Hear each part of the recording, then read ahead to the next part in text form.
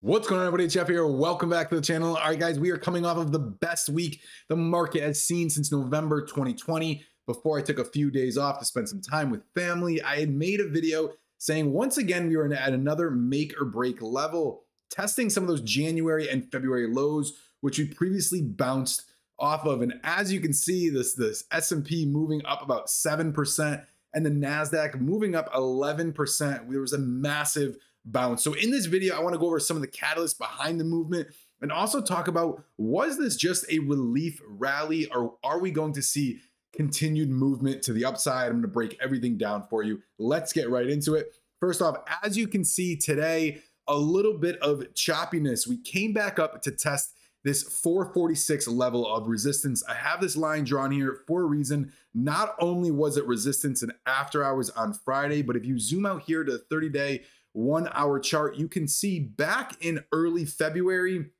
we had some support at that 446 level. Once we broke below that in mid-February, we came up to test that, and you can see that's very strong resistance. Multiple times we were rejected from that level.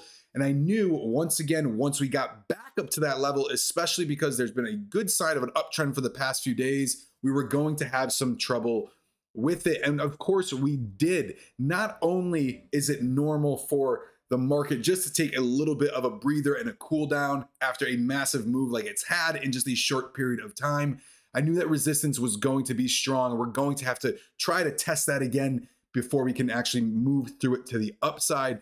But let's talk about exactly what happened intraday. You can see the wick at the open, and then we tested it right up until 12 noon Eastern time when Jerome Powell had stated a few different things. Now, the big reason for the movement to the upside was the Fed had announced that they're only going to raise rates 25 basis points. Previously, before the issues between Russia and Ukraine, investors were really eyeing the 50 to 75 basis point hike. And when they saw that 25 basis point hike, it was a little bit of a relief, saying, okay, we can have more room to the upside. Now, I know there's a lot of things going on in the world, okay, and especially with inflation and everything that we've covered on this channel. But there's one thing I want everybody to remember that I've said, that there's a lot of money on the sidelines. You can't just print, all right, 12 to 20 trillion dollars, pump it into the economy, all right, and expect that money to actually just sit on the sidelines and not be put to use. So a lot of these big funds and firms have a lot of money on the sidelines. You've seen some massive sell-offs, okay, since the start of the year, and they were waiting for a prime opportunity, especially with some blue chip stocks. Like Nvidia was bouncing just above that 200 level, AMD at 100, and a couple other deals from some good companies that were out there. It was natural to see a big push. Some of those companies went anywhere from 10 to 30%, like I said, in just less than a week. But all this in all, where do we get to go from here? So this is what Jerome Powell had talked about today. If you don't follow Walter Bloomberg, you should. All right, his Twitter handle is Delta1. You can see it right here. Be careful of some of the fakes that are out there. He is littered with information and he gets it out to you really, really quickly. This was the first thing that came out right here at the bottom, that nothing would prevent the May FOMC 50 basis point rate hike. Okay, they're also saying that they are not expecting near-term progress on inflation. Those two things, I think, where investors start to spook a little bit. And it's because, considering we have to go through April, by the time May comes around, where is inflation going to be? Especially because with oil prices rising, as you can see here today, crude oil is back almost at $112 right now. The markets are continuing to pull after a little bit of a recovery after Jerome Powell's speeches. But with crude oil continuing to move higher, you know that is the leading indicator when it comes to everything else. Okay, gas and oil prices move higher first, then your commodities will rise. That is just going to get spread out throughout the entire CPI data that is going to be released. I believe it is April 12th. That's a big thing to eye very closely. The next thing I do want to talk about is the housing market. Okay, home sales are starting to slow down a little bit. I do think the home prices have reached just a bit of a point to where they need to cool down a little bit. Now, some people say, oh, as mortgage rates are increasing, all right, it's going to cause interest or home sales to come down a little bit. And there is some correlation that does happen with that. However, just know that mortgage rates for the most part all depends on what broker you're going through and how many points it is to be able to get that loan. But a lot of times mortgage rates are also very similar to the stock market, meaning when they know the Fed fund rate is going to raise or is going to be risen in a few months, it tends to adjust. And that's why you saw mortgage rates rise just a little bit before a little bit of a pullback. But like I said, those things are in correlation, but they are not in a direct correlation. It also has to do with the fact that the amount of homes being built right now is at an all-time low, especially when you compare it decade over decade. All right, so this is another thing that investors are going to eye closely, as if we do see a hard pullback inside the housing market, it is going to affect the stock market. Last thing I want to mention before we talk a little bit about the charts is what is happening with Russia and Ukraine. It seems like the headlines are not really spooking the market like they were. Maybe this is just in my opinion, but this is what I am seeing. All right, it seemed like as soon as we got down to a little bit of a low, there would be tweets and information and headlines out there saying that there was talks, okay, of some discussions happening and possible resolutions. And then when the market was ripping, there was going to be poor headlines saying that there's going to be no resolutions, okay, there were no agreements. All right, and more troops are moving in. It seemed like they were playing those levels pretty closely, especially when you really have to pay attention to them. But it just seems like the market isn't moving like it was based off of these headlines.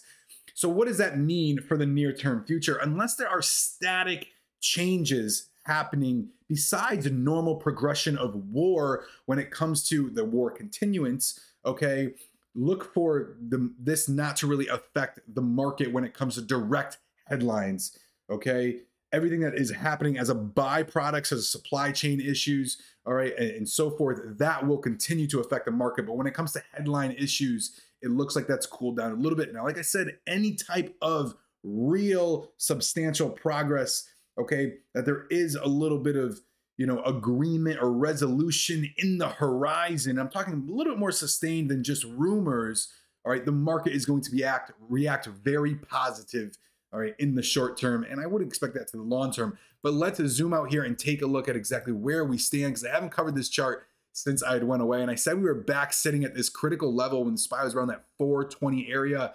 All right, we had that downtrend. If you zoom in just a little bit, just to make this chart a little bit nicer for you, as you can see, we've had this consistent downtrend that it looks like we've slowly broken out of.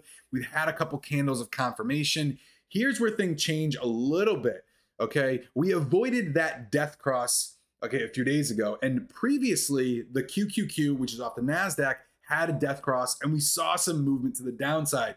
Now, I've been investing for quite some time now that when things are just too good to be true, okay, or seem like they're too easy, for example, everybody talking about the upcoming SPY death cross, chances are market makers are just going to try to lure you in, and then just absolutely face rip you and go the opposite way.